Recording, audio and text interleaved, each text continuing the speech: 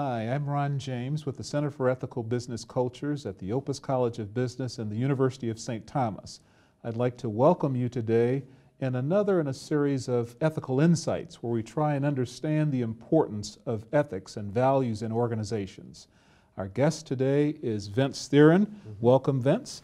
Thank you. Vince is the transformation leader with Blue Cross Blue Shield of Minnesota.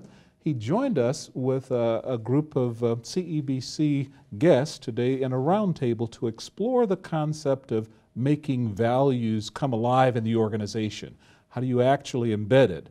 Organizations frequently focus on the what, that's putting goals and objectives in place, but they have to be equally skilled at the how, and that's the behavioral standards that they put in place. Vince helped us in a dialogue to understand how organizations embed these behavioral standards or values in the organization. So thanks so much for being with us. It's my pleasure. We had a great conversation today, Vince. You've got a lot of experience in working with organizations and you've seen patterns. Can you share with us a little bit about how organizations go about embedding ethics and values in the culture? Certainly. You know, one of the things we talked about is that we have to go beyond posters on a wall. And the group couldn't agree more, and I couldn't agree more. That said, it is important to have those posters on the wall. It's important to really tell people what those values are. Let them see it on the internet and even on the extranet sites so people know that the company at least has and is committed to certain values.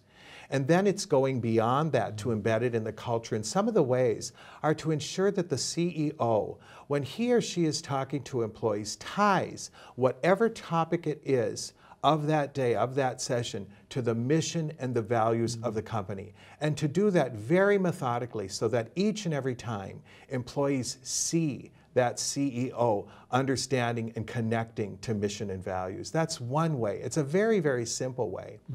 Another way is when you onboard employees to have a discussion about values. To have people take a look at those values, see what they mean to them individually and the types of things that they can do as they're coming to the company to move those values forward. That's another way from the start you get people aligned with those values.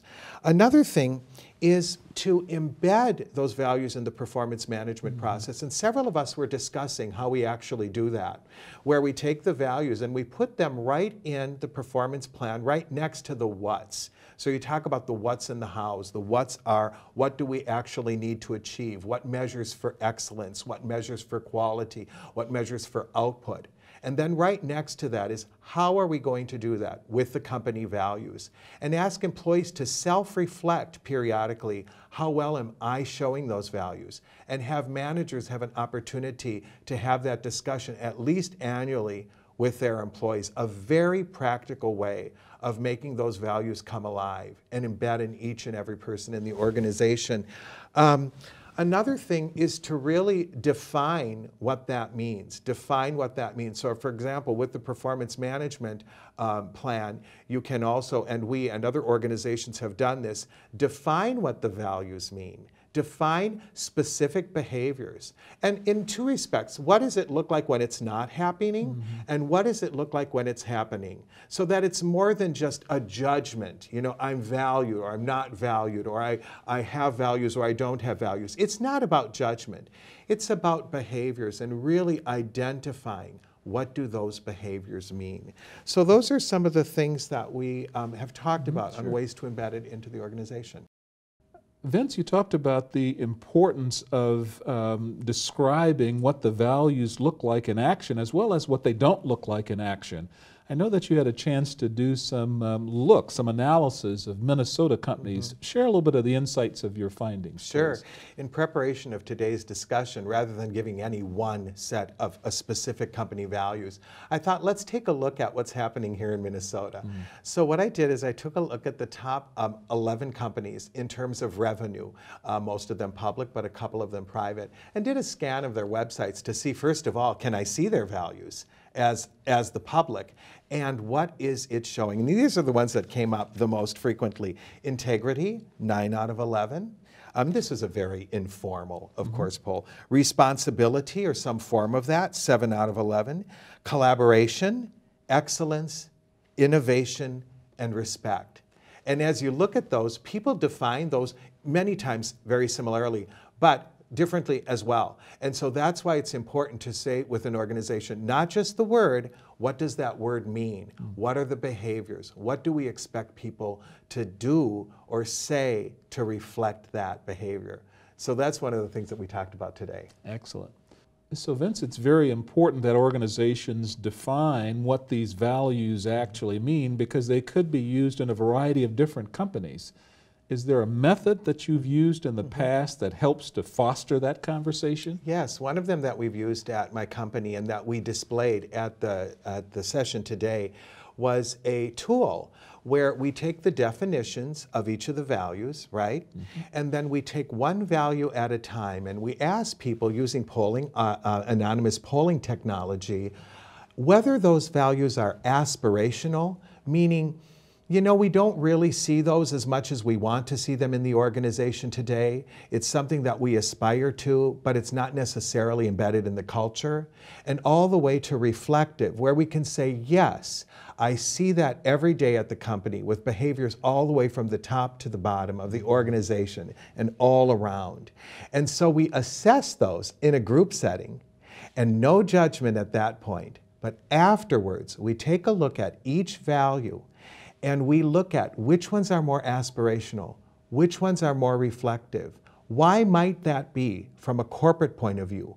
What types of things are people doing and saying and actions that the company's taking to make it look that way? There's great value in those discussions. And then the next step is one of the most important steps. And that's where, if this is a group of leadership, which is my experience, each person internalizes those and they say, which of those are ones that I espouse more or less? And what can I personally do? It ties back to that dictionary where you get some examples because you've described that, and you can say, here are some things that I can do to espouse and foster these values in my organization. We had a very great discussion today with a number of people who are wrestling with these same issues. Were there any key themes that resonated with you from that conversation, Vince? Absolutely. In addition to some of the actions that we talked about earlier, here are some other things that came up that I thought were really powerful and practical to embed. One is, almost every company does engagement surveys every year. This is a great example to weave in questions that are ethics and values related, and then to measure from time to time how well the organization is doing in being, whether it's aspirational or reflective in those. A couple other examples where people have done toolkits. I know we have done at my organization quarterly toolkits that people can imbibe on that have ethics and values related themes. A couple organizations were talking about having speakers come in, speakers who maybe did a little time and had really unfortunately been a part of that slippery slope. So people can see this can really happen in organizations, real people. Blogs. A couple of organizations talked about some really successful blogs where they put out scenarios and they asked people to respond. What would those scenarios look like? What might I have done? What can companies do? And another one that came up is awards, is to really take those values, make sure people know what they are, the behaviors that are aligned to them, and have them nominate people throughout the organization for espousing those awards, and then letting people know and recognizing that they've actually done them. Those are powerful tools to embed values in organizations. Our guest has been Vince Therrien from Blue Cross and Blue Shield of Minnesota. Vince, thanks so much for being with us today. Vince helped us explore the concept of the importance of embedding ethics and values in an organization.